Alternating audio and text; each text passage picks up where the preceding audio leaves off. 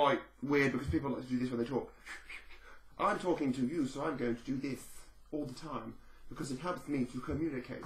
But if you're autistic and they're trying to talk words and you've got this going on in front of you, all you're going to care about is the moving hand. So gestures, I suppose, if possible, if you're just talking to someone with autism, just minimise it. Minimise gesturing. Minimise gestures. I mean, like in a discussion base, like when you're talking, you talk with your hands. I do it, I'm dreadful, I'm so full of energy. I just minimise gesturing as in talk, as in, what I mean by that is talk with hands. When you're talking, don't be like this, just kind of, if you have to put your hands upon this, do it and go, yeah, so we're going to do this, okay, yeah, it's fine. Nice and calm, yeah, everything fine. No, yeah, so what we're going to do today, guys, is do this. Woo, yeah, woo, yeah. Too much information going to the brain because your hands are flopping around. The good thing with gestures for someone on the spectrum is that there are a lot of cues, like unwritten, invisible cues, I suppose, to us, that neurotypicals see on a regular basis, socially and communicatively. There are cues that we see, like eye contact one and things like that. There are loads of social cues that we miss, and gestures is a good way to enforce those. So, like, for example, if you want someone, if like everybody's moving, like to go somewhere, someone with autism may not think to move at all. So, if you just go up to them and say, "Come on," like that, "Come on, this way," brilliant. It's a cue, simple, easy, and also like if they're in a room and you're on the other side of the room, you can look at them, just be like. So that's what I do with kids. I look at them and I like, or that. I go that, or that. And they can just do either one. And if they like that, I go, okay, why? I go, why? I might go up to them, or that. I'll definitely approach them. But if they like that, I'm like, yeah, good man. Stuff like that. Simple things like that. So just gestures, they need to say simple. I suppose a good one for primary is picture cards. Those little cards. That helps you see, the children see like what you want them to do, or they can use them to help to communicate to you. They look at it, but they can't sort of, their brain is processing it in a much slower way, and it kind of it creates anxiety because you're like, oh, I don't know how to put it. Ah! So creating simple gestures for them when they need things as well is really good, and then build on that because you can't just expect them to like do things, to like just go for the whole of their life with showing people pictures. Because when they're a bit older, it's not going to necessarily work in the mainstream world. Children come up to me and they ask me questions. And I take the questions really literally to help them with communication that they're at. Because obviously I work with children who are like older, so they're in school. It's primary school age up to year 4, because there's 3 tier.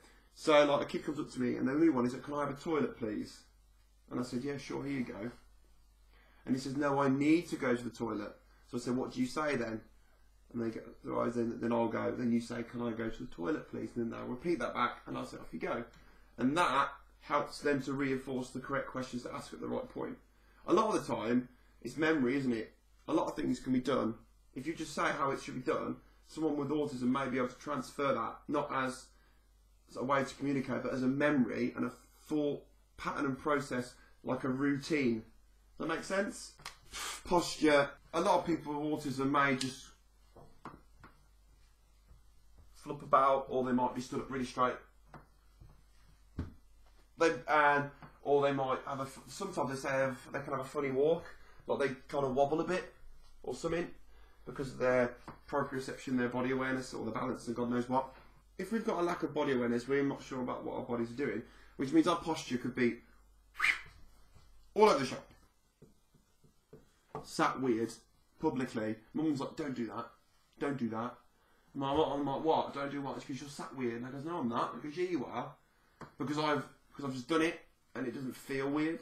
Because I've just done things, and I'm not aware that I'm doing it. Like why someone thinks we're weird, and that creates anxiety because we're like, why do they think we're weird? Why do they think we're weird?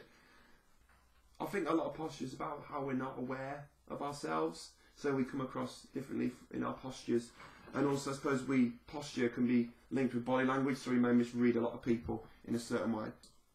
This is probably going to be the most interesting part of this video.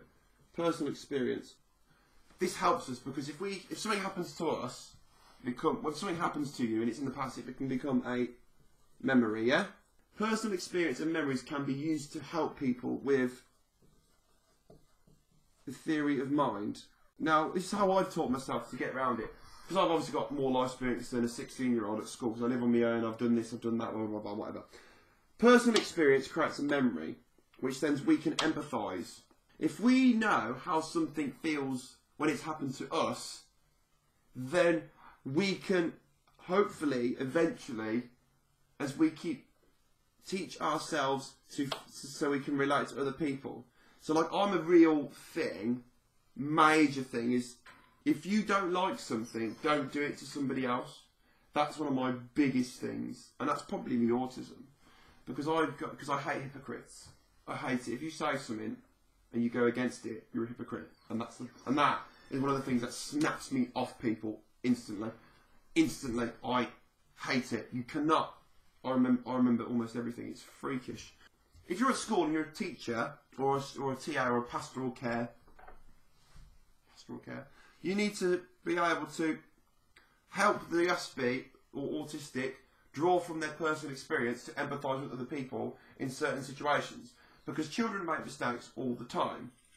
People make mistakes all the time.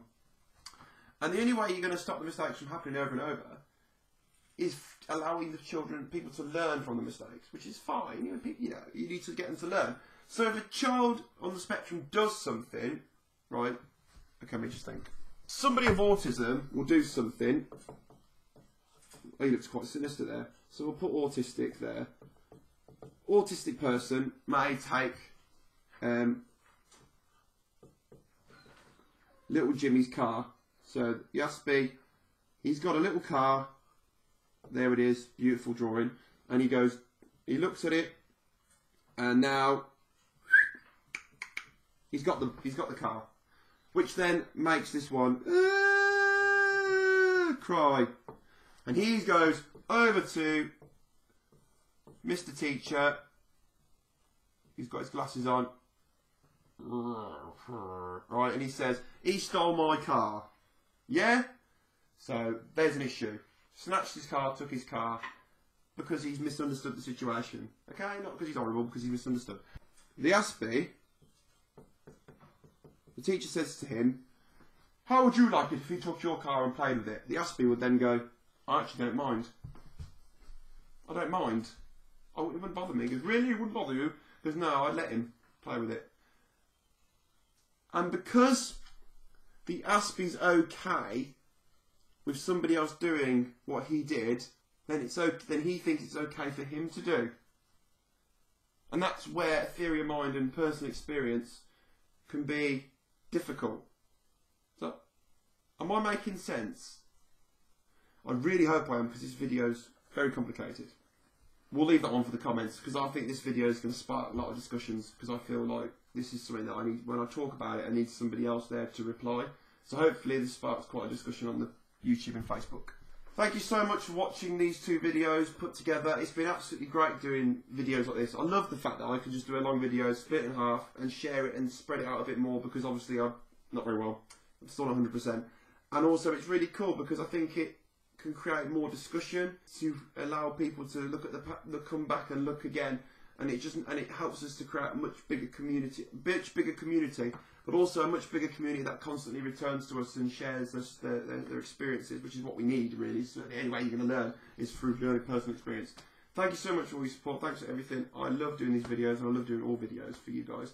Thanks again, and bye!